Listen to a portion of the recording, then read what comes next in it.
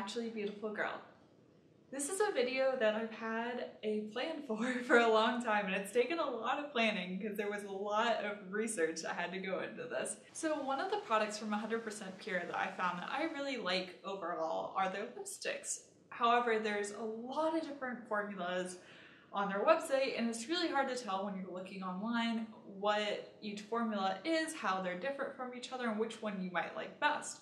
So I thought it would be really useful, and of course, you know, because I don't mind trying out a whole bunch of lipsticks, to try out one from each formula and compile them all in one video and give you a comparison of each formula, what I like about the formula, what I don't like about the formula, and also so you can see some of the colors. I obviously don't have every single color. For most of the lipsticks, I only have like one color of it, but you can see what that color looks like on me. That's one problem that I have, and I'm sure that you probably have too when shopping on the 100% Pure website, is that they don't have swatches of all these different lipsticks. So you kind of have to guess what color you think you want. One thing that I found personally in this journey of purchasing different lipstick colors and trying to get colors I actually would like is to read down in the reviews, because most people will kind of try and describe better what the color actually looks like, because I find that the way that 100% Pure describes the colors is really inaccurate. When they just show a picture of the lipstick in the tube or in the bullet, it's not how it shows up on the skin at all, and I think that's a consequence of the fruit pigments. So anyway, long story short, this is going to be a video comparing all the different formulas of 100% Pure lipsticks, and hopefully you find this useful, and stay tuned, it's gonna be a while.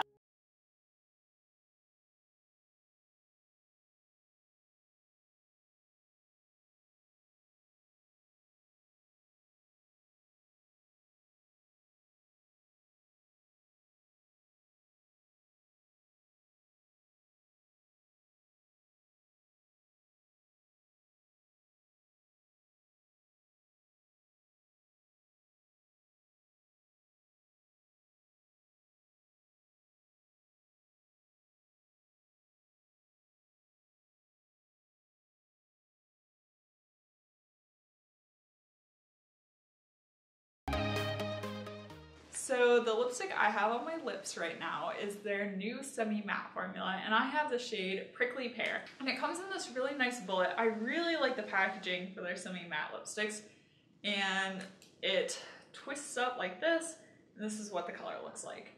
And I was not expecting the color to look like this at all. It is a lot brighter in person than what I thought it was, from what I could read online and the few pictures of it I'd seen online. So this isn't a color I would normally go for, but this is what I've ended up with. One of the really interesting things about this lipstick is that it is an actual lipstick bullet. Most matte lipsticks that we find are some sort of liquid lipstick that dries down into a kind of matte finish, but this actually starts out in a bullet in a matte finish. And so because of that, it feels really weird when you put it on. There's no other way to describe it other than weird. The closest makeup product that I can think of to describe how this feels is, it feels like putting on a lip liner all over your entire lips. Like, it's a very dry formula. It is not creamy at all when it goes on. So there's never a minute where this is creamy and then dries. It is just kind of a dry formula from the beginning. When it gets on your lips, it also feels, the closest feeling I've felt to this is to some of the ColourPop matte liquid lipsticks, and when they dry how they feel, this is kind of what this feels like. So it kind of goes on like a lip liner, and then it feels like a ColourPop matte liquid lipstick. If your lips are dry, if they have wrinkles, it will accentuate all of that. And I don't know if you can tell on my lower lip right now, my lower lip is dry. This really shows that.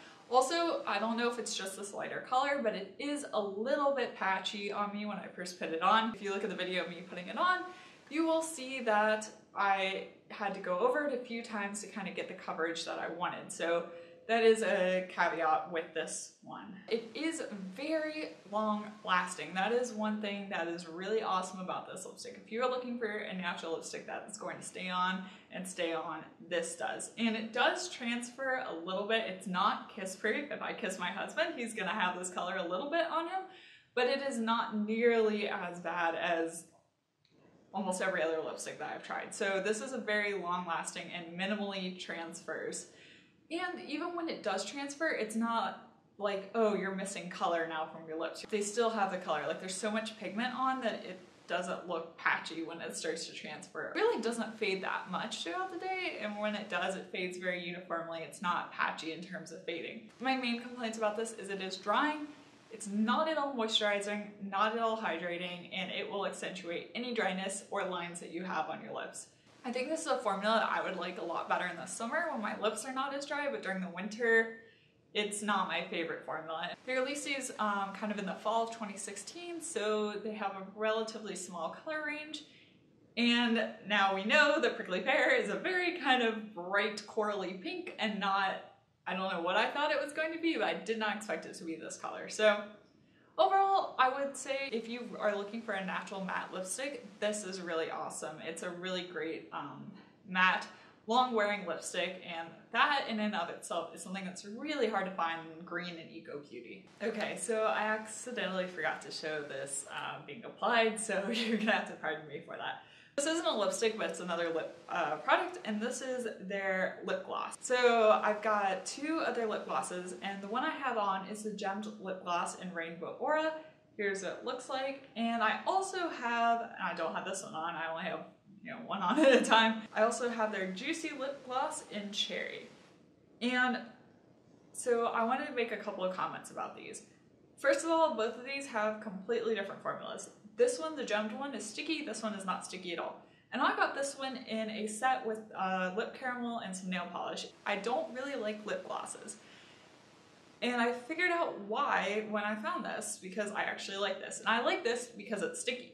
And I know a lot of people don't like sticky lip glosses, but I like them because they feel super moisturizing and they really stay on my lips well. So that is what I liked about this.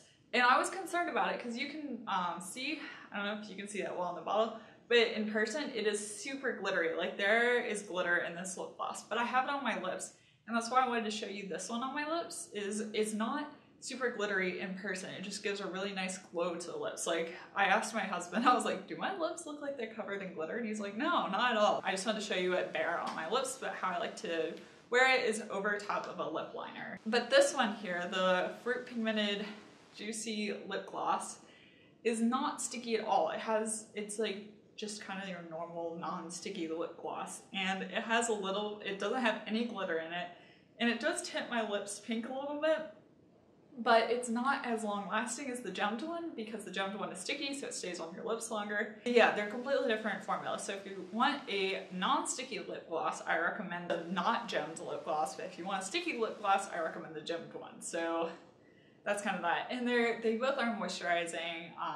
Neither one, like I said, super pigmented. This one does tint your lips a little bit, so it kind of depends on what you're looking for. But I thought I should let you know about that because you would think that they were the same kind of lip gloss formula, but they're not.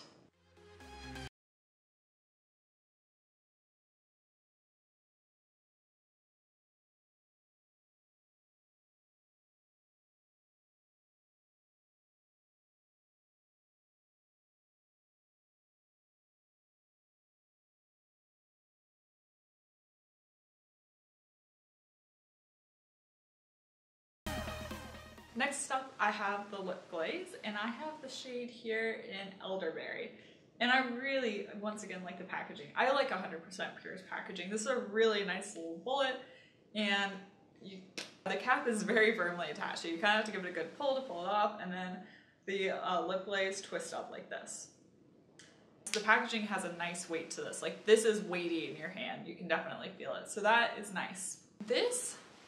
So this lip glaze is something that when I looked at it online and I read about it, I was like, I will never like that product. That is just not the kind of product that I like.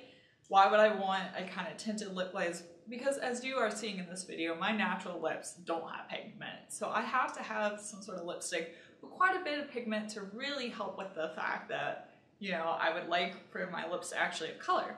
But I was surprised by this product, and I was surprised by how it feels and also by the amount of pigment it has. When you put it on, the best way to describe it is a lip balm. So it feels super emollient. It's not like a lip gloss at all. It doesn't have any sticky, it's not wet, it's more almost oily. I know that sounds weird and bad, but it's almost more oily, and the best thing I've put on my lips that felt like that is a lip, like a lip balm, like, you know, the kind you twist out from Burt's Bees or something like that is what it feels like to me. It's really moisturizing, which has been really nice this winter. I've really enjoyed wearing it because of the moisturizing factor. And as you can see, it does provide pigment to my lips, and I can, as you'll see in the video, I kind of can build it up a little bit by going over my lips a few times and add some more color to it. It is longer wearing than I thought it would be. It's not like the semi-matte lipstick, it's not super long wearing, but it does wear better than just most lip glosses, and it does fade to a stain kind of, so even when it's the moisturizing feel is gone, my lips aren't completely naked, which is nice. And also this is something easy I find to just reapply at my desk because it's not super pigmented. You don't need a mirror and you don't have to go to the bathroom and like really carefully follow your lines. You could just kind of smear it around, rub your lips, you're good to go. The other thing about it is it does transfer easily. If I kiss my husband while wearing this, definitely going to come off on him, and it's definitely going to be missing from my lips. So that's something to keep in mind. But if you're looking for something that's kind of like a tinted lip balm, but actually more tinted than what you consider a tinted lip balm,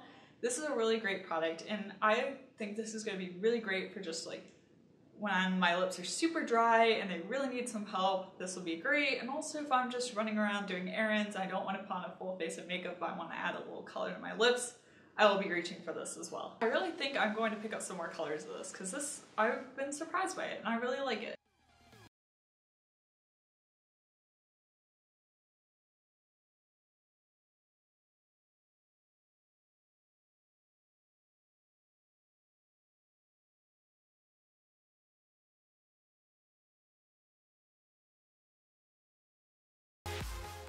So next up, I have the product that really got me into 100% pure lipsticks, and this is the Lip Cream Stick.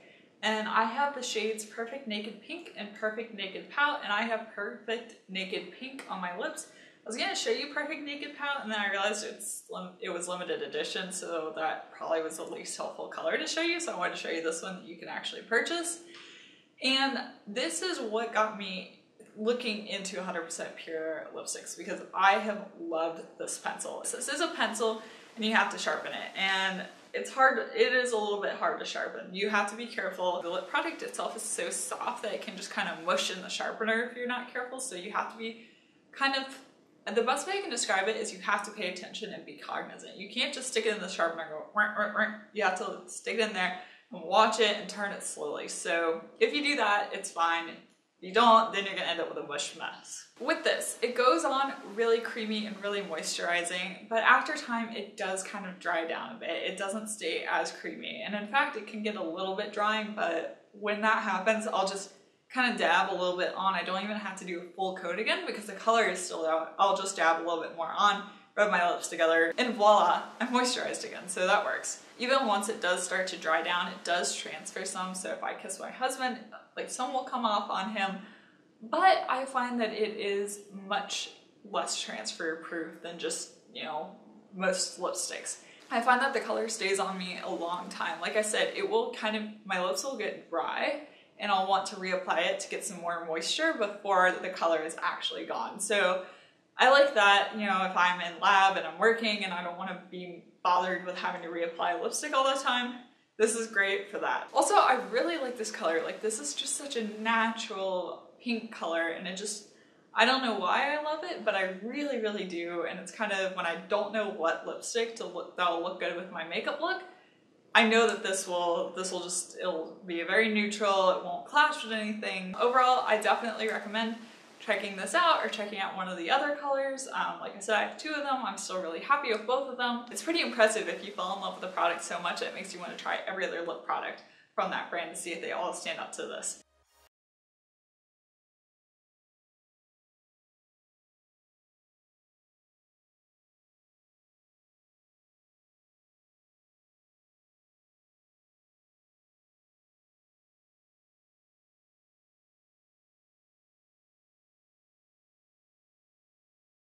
I have their Fruit Pigmented Pomegranate Oil Anti-Aging Lipstick in the color Foxglove. And once again, this is lovely packaging.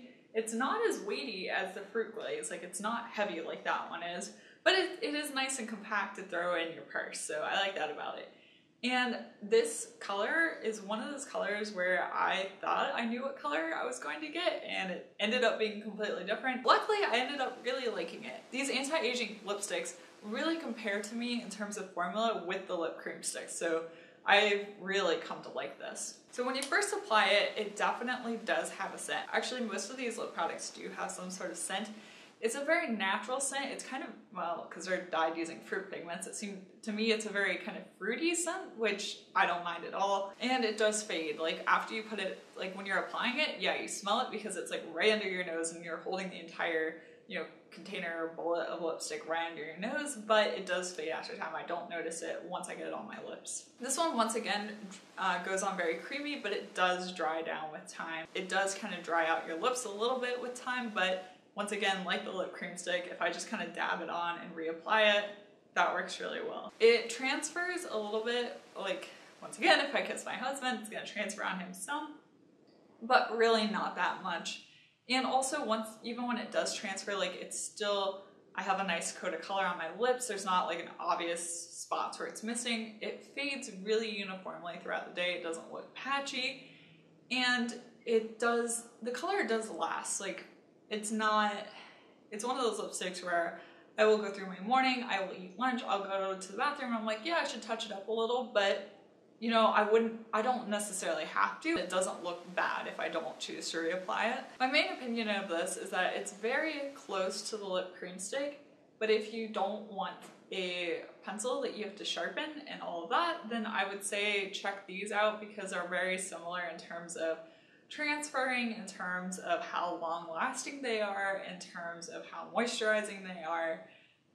It's just, you don't have to sharpen it. It comes in a bullet. I believe these are a little bit more expensive because of that, but once again, it's just a trade-off of what's more important to you. And also these have a much larger shade range too, whereas with the lip cream sticks, you can basically only get shades of kind of a neutral rosy pink. And with this one, you can go all the way to reds. And I believe there are some like pretty bright pinks and kind of orangier colors as well.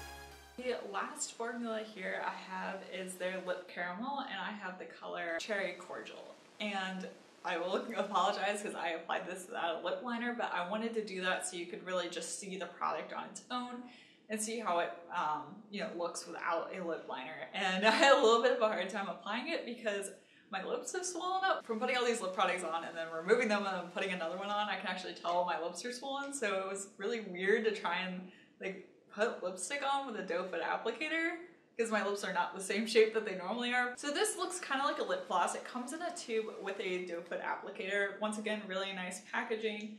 The doe foot applicator is a very nice shape. Makes it, when your lips aren't swollen, it's easy to apply the lipstick with it. And this is the closest thing that 100% Pure has to a liquid lipstick. And I don't know if you can tell right now, but it is still super wet on my lips. And even though this is like a liquid lipstick, it takes a long time to dry. It stays in this like liquid state for a couple hours, really.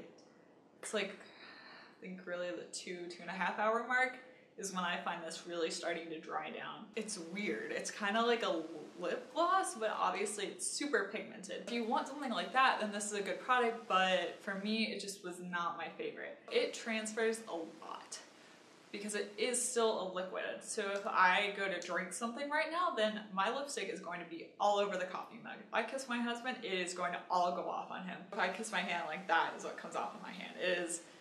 It transfers a lot. And So that is really frustrating about it. And even once it dries, it still transfers. It's too much of a mess. And then, and this isn't the end of it. So then I found that when I wear it, even once it does dry, it bleeds and feathers. So it gets out of the lines of my lips, it bleeds up into the fine lines, and it just looks really weird and really bad when that happens. And I tried it with a lip liner thinking, you know, because that's the point of wearing a lip liner, is to kind of help prevent that from happening. That did not help at all. Did not help whatsoever. So I still bled and feathered even with the lip liner. So, and it's really accentuated because this is such a kind of bright, vibrant color. It makes that even more obvious. It's probably not as bad with some of the lighter colors, but if you are looking for a dark color in this, it's really not good with that in that regard. So this is by far my least favorite formula. It's too much of a hassle for me. I'm not into lipsticks that transfer all over the place and then bleed and feather, and it's not working for me. So out of all of them, this is definitely not my favorite. Anyway, I hope you found this video useful and entertaining, and I'm tired. That took a lot out of me. That was a lot to go through. My voice is kind of gone. So I will say goodbye to you guys for now. Please check out some of my other videos, and if you like this video, give it a thumbs up and be sure to subscribe to my channel. Also, check out my Instagram at naturallybeautifulgirl, and let me know down in the comment section down below if you found this kind of video useful to kind of do these like comprehensive comparison videos. And once again, thank you so much for watching, and I will see you next time. Bye!